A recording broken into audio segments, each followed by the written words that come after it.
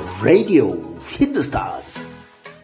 Vande Mataram radio Hindustan. RJ Rajni लेकर आई आपके लिए आईपीसी सीआरपीसी पर 3 नए बिलों से क्या बदलेगा, आइए बताते हैं आपको। केंद्र सरकार ने भारतीय दंड संहिता, दंड प्रक्रिया संहिता और भारतीय साक्ष्य अधिनियम में सुधार के लिए शुक्रवार को लोकसभा में 3 विधेयक पेश किए हैं। ये तीनों कानून देश में ब्रिटिश काल से लागू हैं। इस दौरान केंद्रीय गृह मंत्री अमित शाह ने कहा कि सरकार का लक्ष्य न्याय सुनिश्चित करना है, सजा देना नहीं। उन्होंने कहा, जिन कानूनों को निरस्त किया जाएगा उन कानूनों का फोकस ब्रिटिश प्रशासन की रक्षा करना था और उन्हें मजबूती देना था।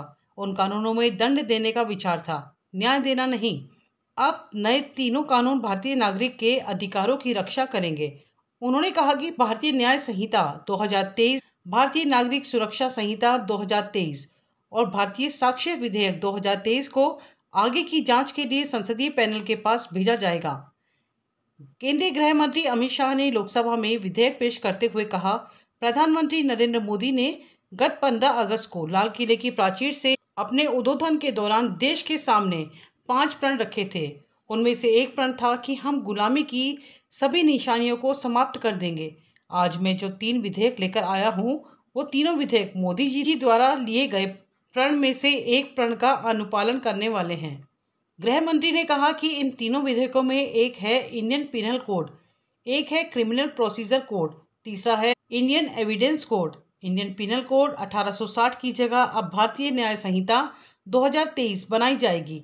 क्रिमिनल प्रोसीजर कोड की जगह भारतीय नागरिक सुरक्षा संहिता 2023 प्रस्तापित होगी और इंडियन एविडेंस एक्ट 1872 की जगह भारतीय साक्ष्य अधिनियम प्रस्तापित होगा।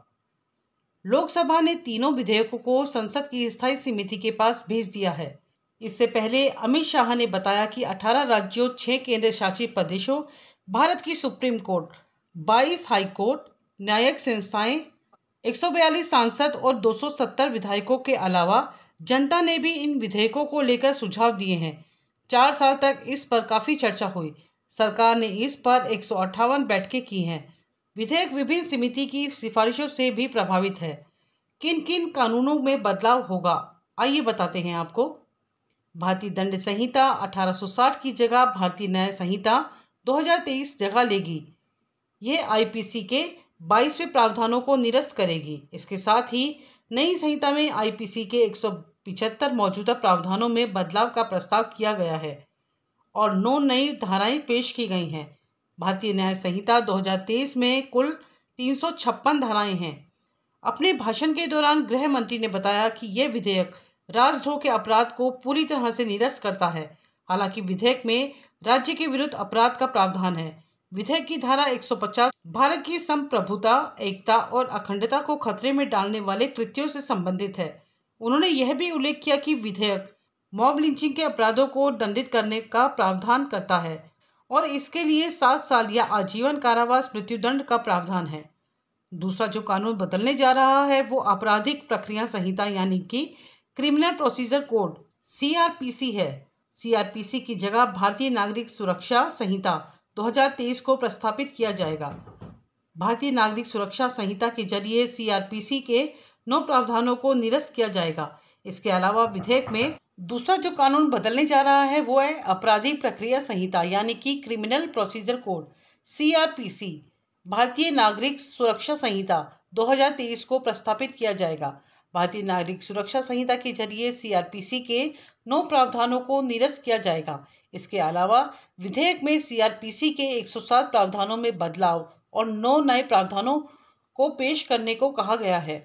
विधेयक में कुल 533 धाराएं हैं। बदलने वाला तीसरा कानून भारतीय साक्ष्य अधिनियम 1872 है। इसकी जगह भारतीय साक्ष्य विधेयक 2023 लाया जाएगा। नया विधेयक साक्ष्य अधिनियम के 5 मौजूदा प्रावधानों को निरस्त करेगा। बिल में 23 प्रावधानों में बदलाव का प्रस्ताव है और एक नया प्रावधान पेश किया गया है। इसमें कुल 170 धाराएं हैं। तीनों नए विधेयकों में से क्या बदलेगा? भारत की संप्रभुता या अखंडता को खतरे में डालने वाले किसी भी व्यक्ति को अधिकतम आजीवन कारावास की सजा हो सकती है। वहीं मॉब लिंचिंग और नाबालिग से दुष्कर्म में शामिल लोगों को अधिकतम मौत की सजा दी जा सकती है। हत्या की जुर्म के लिए सजाए मौत या आजीवन कारावास की सजा होगी। दुष्कर्म में शामिल लोगों को कम से कम 10 साल की जेल या आजीवन कारावास की सजा होगी और सामूहिक दुष्कर्म के लिए कम से कम 20 साल की कैद या उस व्यक्ति के शेष जीवन के लिए कारावास की सजा होगी।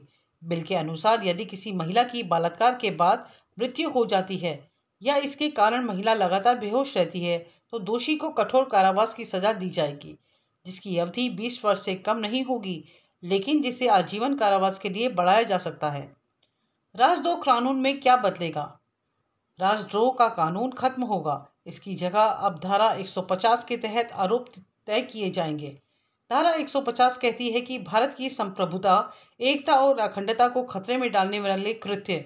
धारा 150 कहती है जो कोई जानबूझकर बोले गए या लिखे गए शब्दों से या संकेतों द्वारा या दृश्य प्रतिनिधित्व द्वारा या इलेक्ट्रॉनिक संचार द्वारा या वित्तीय साधनों के उपयोग से या अन्यथा अलगाव या सशस्त्र विद्रोह या विध्वंसक गतिविधियों को उत्तेजित करता है या उत्तेजित करने का प्रयास करता है या अलगाववादी गतिविधियों की भावनाओं को प्रोत्साहित करता है या भारत की संप्रभुता या एकता और अखंडता को खतरे में डालता है या ऐसे किसी भी कार्य में शामिल होता है या करता है तो उसे आजीवन कारावास या कारावास से दंडित किया जाएगा, जिसे 7 साल तक बढ़ाया जा सकता है और जुर्माना भी लगाया जा सकता है। धारा 150 के प्रावधानों में क्या बड़े बदलाव हैं? इलेक्ट्रॉनिक संचार द्वारा या वित्तीय साधनों का उपयोग जोड़ा गया है। सरकार के प्रति असंतोष भड़काने या उकसाने का प्रयास करना, अलगाव या सशस्त्र विद्रोह या विध्वंसक गतिविधियां या अलगाववादी गतिविधियों की भावनाओं को प्रोत्साहित करना या संप्रभुता या एकता को खतरे में डालना और भारत की अखंडता का जिक्र किया गया है। सजा भी बदली गई है। राजद्रोह के लिए सजा आजीवन कारावास या 3 साल तक की कैद थी, जिसे बदलकर आजीवन कारावास 7 वर्ष तक बढ़ाया गया है। नए बिल में क्या है और क्या बदला जाएगा? मॉब लिंचिंग और नाबालिगों से रेप के मामलों में मौत की सजा देने तक का प्रावधान किया जाएगा।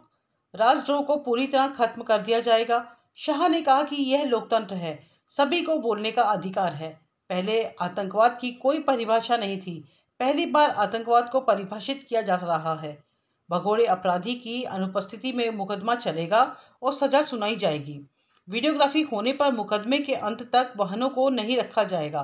दंड न्याय प्रणाली को पूरी तरह बदला जाएगा और सभी को अधिकतम 30 साल तक में न्याय दिलाने की सोच है। किसी अपराध के मामले में प्राथमिकी दर्ज करने से लेकर न्याय पाने तक पूरी प्रक्रिया डिजिटल होगी। 7 साल या उससे अधिक कारावास की सजा वाले अपराधों में फॉरेंसिक दल का क्राइम सीन पर जाना जरूरी होगा।